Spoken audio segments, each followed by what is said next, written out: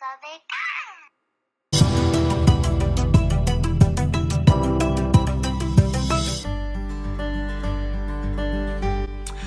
daVinci painted a dinosaur, written by Amy Newbold and pictures by Greg Newbold.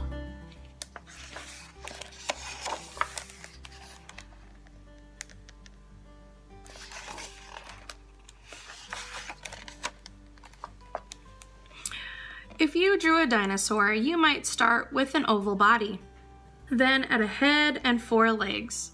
You could draw the triangles down its back and a spiky tail. But if Leonardo da Vinci drew a dinosaur, it might look like this. There is more than one way to draw or paint a dinosaur.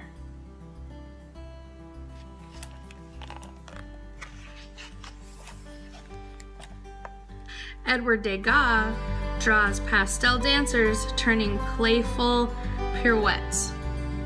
Cassius Coolidge creates a Cretaceous card game. Cassius Coolidge creates a Cretaceous card game. Do you see dinosaurs surfing Katsushika Hakusai's giant wave? Dinosaurs stop to smell the flowers in Mary Cassette's garden and graze in Grandma Moses's green valley.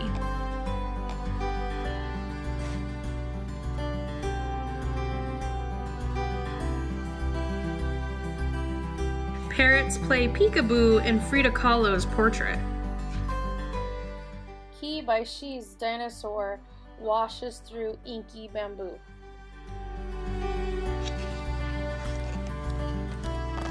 Snippity snip. The paper dinosaurs of Henri Matisse tumble across a wall.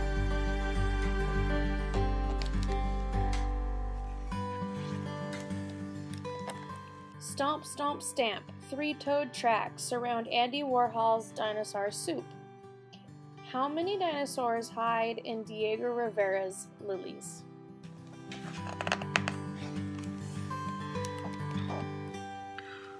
Franz Marc paints a herd of brilliant blue.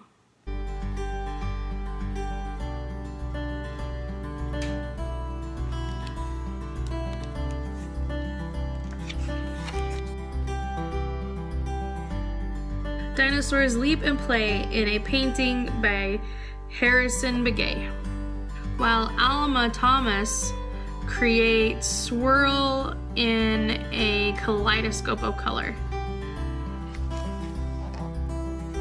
A Jurassic jazz band makes the dinosaurs of Aaron Douglas swing.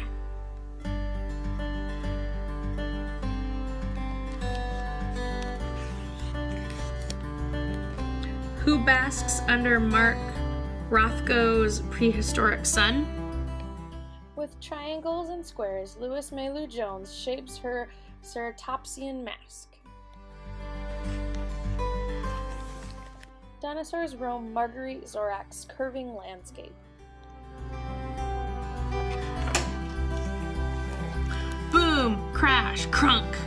Here Comes a Dinosaur by Edvard Munch. If a dinosaur sat for a portrait by Leonardo da Vinci, it would be Dino Lisa.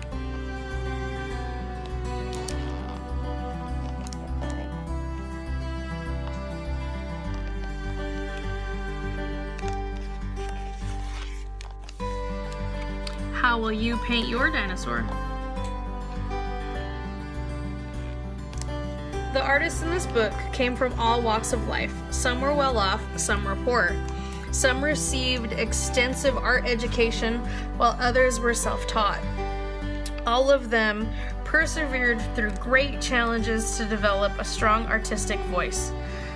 Greg's paintings were inspired by each artist's unique style.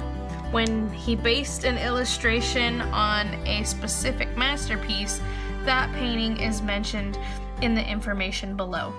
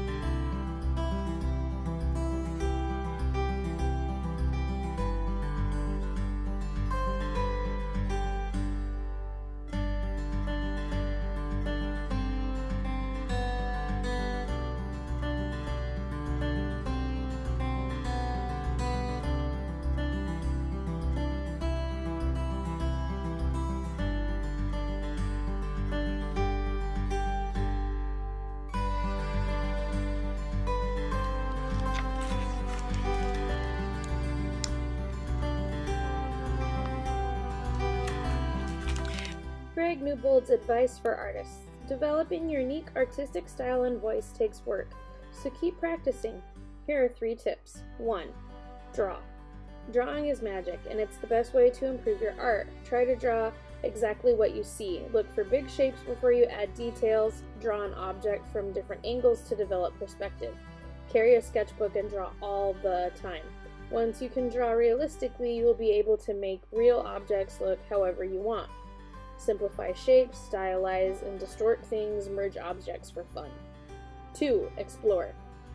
Artists undertake long journeys to discover their styles. On your journey, experiment with acrylic paint, watercolors, charcoals, pastel chalks, colored pencils, and oil paints.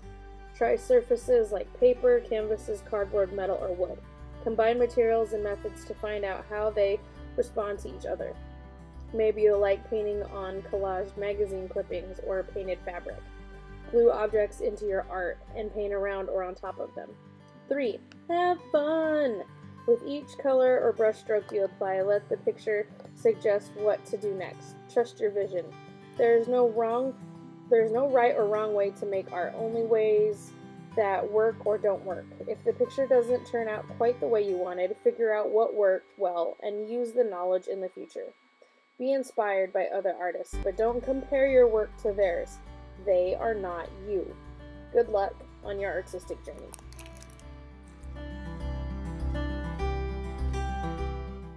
In memory of Kevin and Newbold.